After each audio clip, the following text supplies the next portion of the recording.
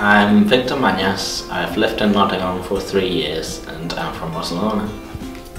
I really like about Nottingham how everyone is welcome and how you have people from all different backgrounds. Mainly because it's a university city, everyone is young and brings new things into the city.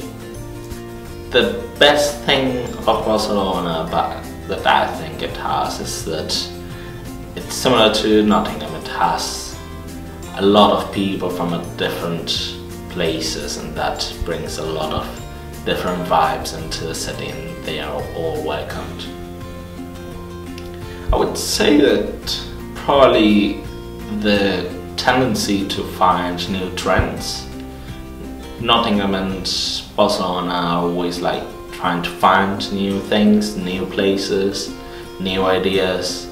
And I would think that's down to the new people coming in and all the backgrounds being mixed. I would say the main difference is how proud people from Barcelona are about their own cities, about their own city. They're really proud of everything we do and how we do it.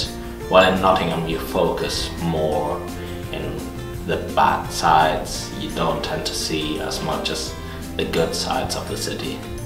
I would say the square and probably the castle. They're really nice places and you can see a lot of livelihood in it. I would definitely recommend the book The Shadow of the Wind from Carlos Ruiz-Zafón. It speaks about Barcelona, it speaks through the eyes of a teenager exploring the city and exploring life and being caught in the mystery of books, which really is really interesting.